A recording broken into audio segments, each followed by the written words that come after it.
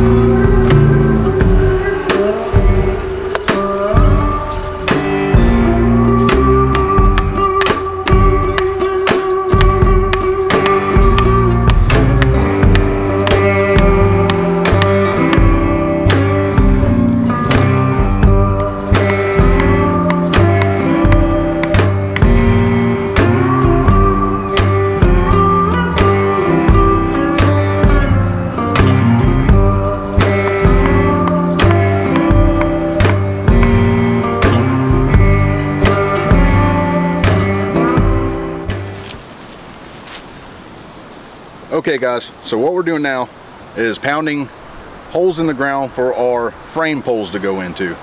We'll get the holes pounded in, and then we're going to start setting in our poles to outline our structure.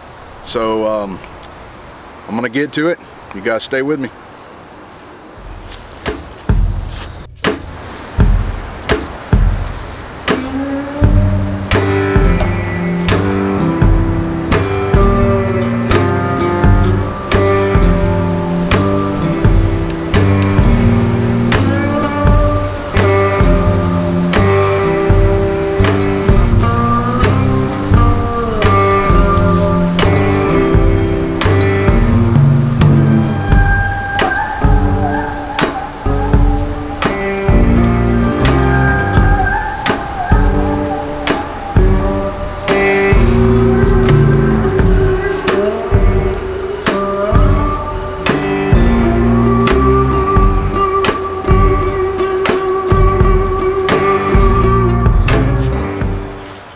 Alright guys, so what we have now are all of our poles in the ground in a circle formation. What we're going to do is we're going to try to take the tops of these and bend them in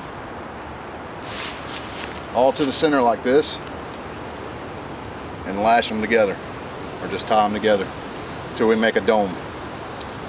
See if we can do that. I'm going to use bank line. I believe it's 235 pound test wax cordage. Get this at Walmart. Put a loop in one side, and I'm going to loop this over the first post, draw it down, and then draw the next one and lash, and do that all the way around.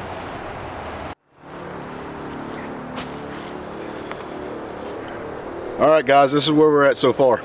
We got the poles put up into the dome shape. Got to go around and gather some vines to wrap around the outside of it, interweaved in and out of the branches, and give us surface area to put our boughs, leaves, things of that sort on. Use some bank line up top, I believe it's number 36 bank line, to lash up the poles together. Bank line is going to be the only natural made or only man-made material in this whole thing. So we're going to go get all of our vines and start wrapping it up. So Corbin, you having fun? Yes. That's what matters. Thanks guys.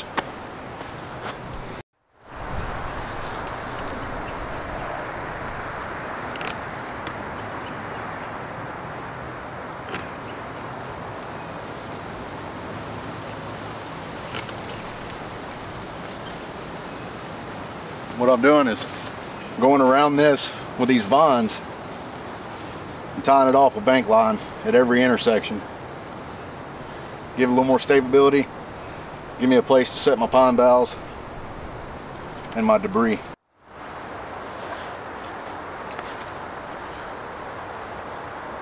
Alright everyone, that's what I've gotten so far. We've got our frame built. I've got it wrapped around with vines, tied and secured, lashed together pretty good. We got our opening for our door right here. It's coming along pretty good. It's extremely windy out here today, but it's been raining forever, so it was a good day to get out and enjoy the sunshine and try to get this shelter going for us. So I don't know that I'll get it all done today. I might have to come back out to finish it up, but it's about ready to start adding pine boughs and get ready for an overnight. So thanks guys.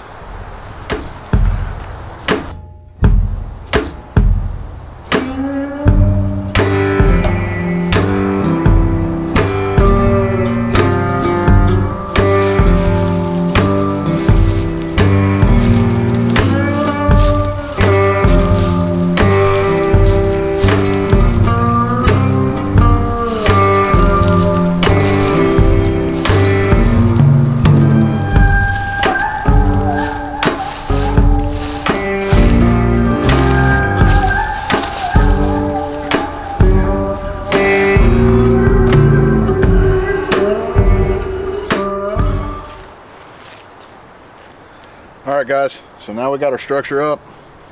We're starting to lay on the pine boughs. Being here in Georgia, there's not a whole lot to work with as far as cover elements go, so pine boughs are about the best bet. We're just gonna have to layer them on. Once we get the pine boughs on top, we might put another layer of leaves, just to try to seal it up as best we can. But it's a pretty long process. You just take your boughs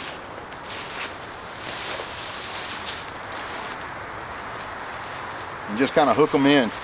That's where these vines come in handy. You just take and hook them in, and they'll lay there. Weave it in and out, and just keep laying them on and stacking them until you get a nice coverage over the whole thing. Probably gonna have to collect a lot more. Like I said, it's a long process, but it'll work. It's for beginners. It's a simple structure, something you guys can put together. Not gonna take you too long. Doesn't take any kind of hard materials. Just some saplings, some pine boughs, a little bit of cordage. So I'm gonna get to this and I'll get back to you.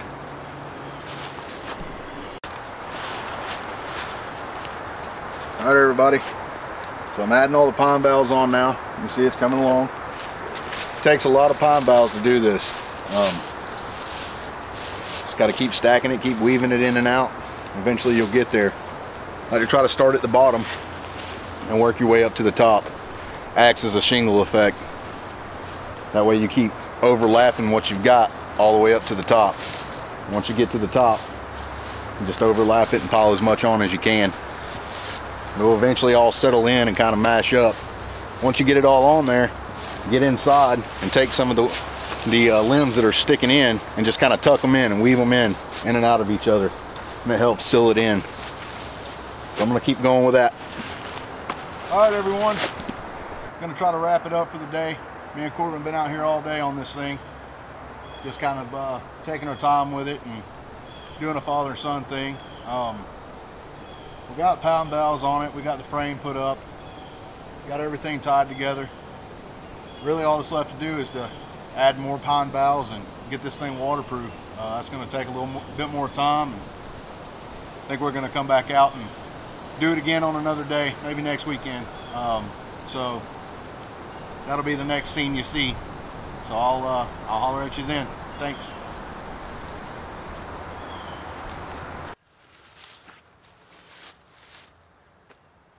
All right, guys, it's a week later. I'm back out here with my shelter build. It's actually a pretty nice day today. The wind's not as heavy as it was the first day I was out here building this thing. The rains have subsided for, I think, a day for today. That's it. So I'm gonna try to get this thing finished up. I'm gonna add some more pine boughs to the top of it, try to fill in some of these holes. When I get done doing that, I'm gonna gather up some leaf litter, some duff off the ground, and try to pack it all in there pretty tight to get this thing a little bit more water secured. And we'll go from there. So stick with me. Okay, guys, I think that's going to be it for the pine boughs. There's still some holes here and there, and that's what that leaf litter is going to be for. So I'm going to gather up a bunch of that and start just piling it on. I think I'm going to start at the bottom and try to work my way up, and just that way it lays on each other and goes all the way up to the top. So we'll get started on that.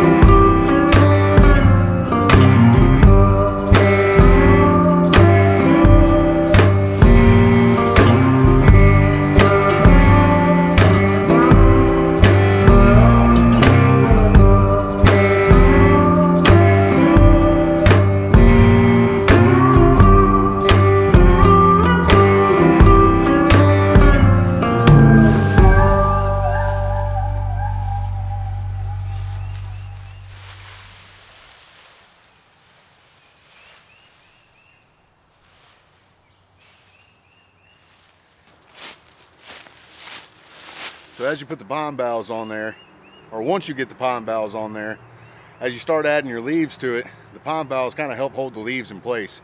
So you can kind of place it. They still try to fall to the bottom, and you still have to build your way up, but it's better than nothing.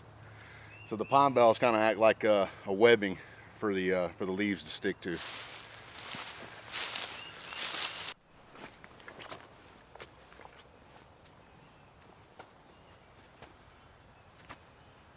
All right, guys, so this is it.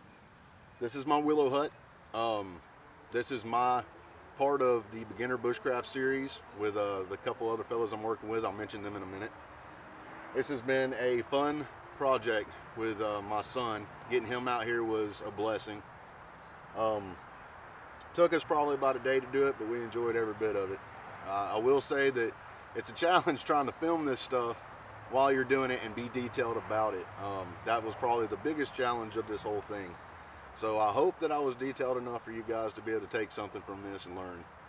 But so just to kind of recap, basically we collected up 10 saplings out of the woods, just something that was flexible enough to bend into place, and nothing special, just whatever we could find.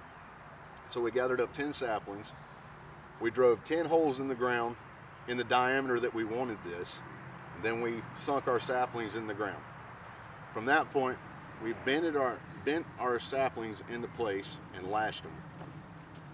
After that, we found some vine and started and wrapped around this entire thing with vine, lashing it as we went. Once we had done that, we cut the vine out for the door. From that point, we started gathering pine boughs, quite a bit of them, to cover the entire roof of this thing. And we tried to put them on upside down because the branches on them made nice hooks to stick into the vines that we had put on.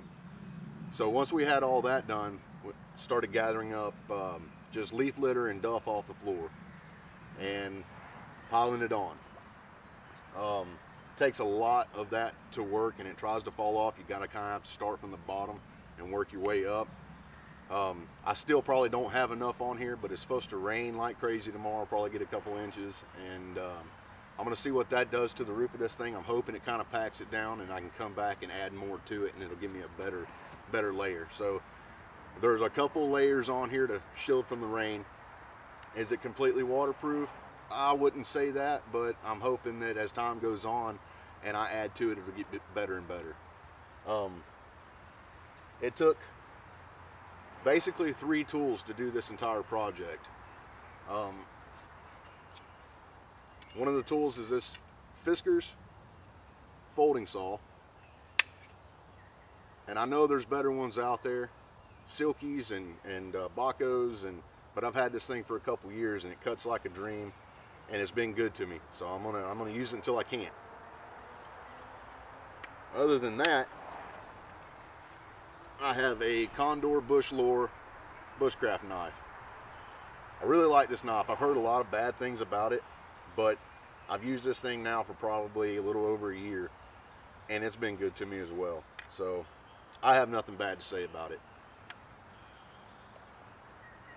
Other than that, my good old trusty axe. It's a Snow and Neely Hudson Bay. It's another one. It's been good to me. I'll keep using these things until they fail me, and they haven't yet.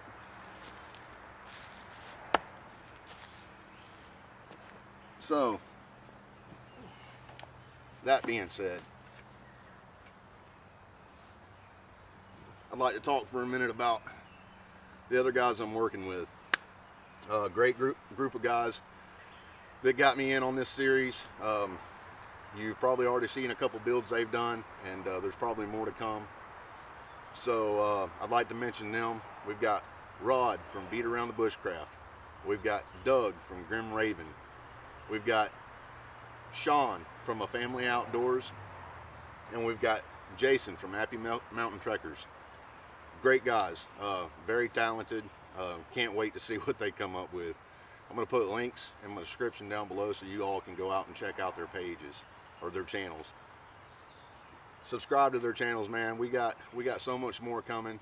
This is just the beginning, and we're all pretty pumped up about it. And you know, it's a good time. It's great for your family. It's good for you to get out in the woods. It's good for your soul, and I can't say that enough. So in conclusion, this is it. I've hoped you enjoyed this. It's an experience, and there's a lot more to come. So I'm Mark with Harris Outdoors, and I'll see you on the next one.